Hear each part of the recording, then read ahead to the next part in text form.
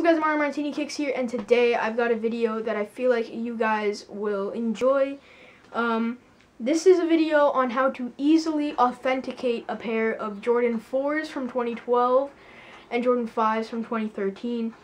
The reason it's that retro from that year is because each year a ton of those retros were produced in that year.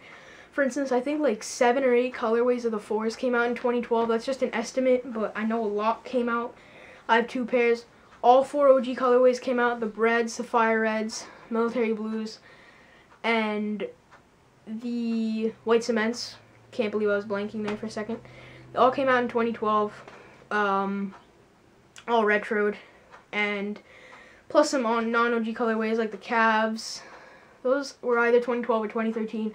The Thunders, I know for a fact, are 2012, and a couple others in there. So in this video, I'm going to show you like a hidden message, I guess, that's in the shoes that can help you authenticate them. Most fakes, if not all fakes, do not have this. Maybe some of them got smart about it and actually put this in, but it's a very minor detail that most people don't know is there. Unless you search for it, you won't find it.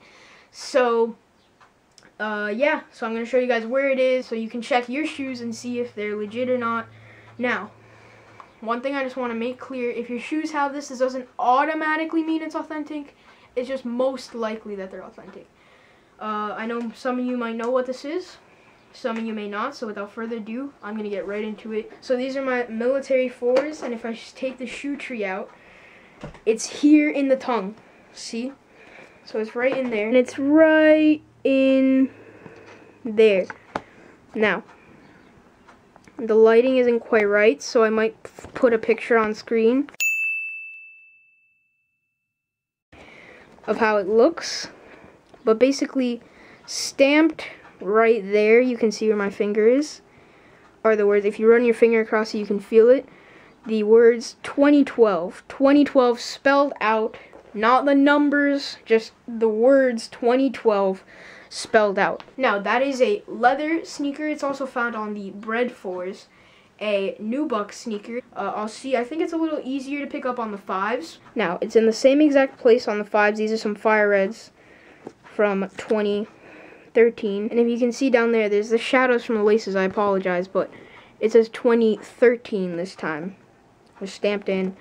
Again, right down there. There's actually mesh on the tongue of the 5s too, so it's on the mesh of the tongue. You can kind of see like the silhouette of it. If I put it there, you can see like back there how there's writing on it. Are these the Black Tongue Fire Reds, the 3M Tongue Fire Reds, and the Grape 5s?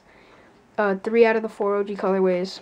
They will all have that, as well as any other 5 that might have dropped in 2013. So that's about it, guys. That I know it was a quickie, but it can really help a lot of people.